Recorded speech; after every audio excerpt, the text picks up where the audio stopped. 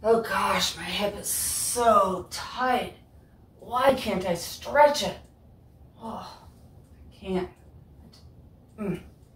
Oh, hey everyone. Holly from Body in Motion. And if you've been struggling with trying to get a good stretch in the hip, you don't want to miss today's video.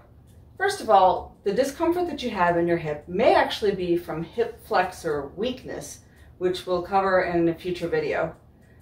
If you actually do have a tight hip flexor, let's give you a quick anatomy lesson first.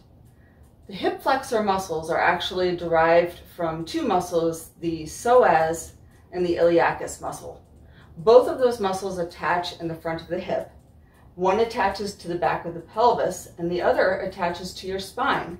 What that means is that you can't get a good stretch on this muscle if you are arching your back or tilting your pelvis forward like that.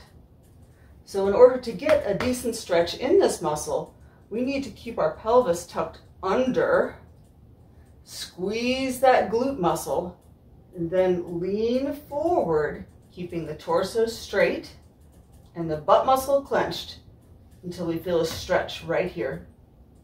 From that position, you can then take that same side arm over your head and then even lean just a little bit away from the muscle, like this.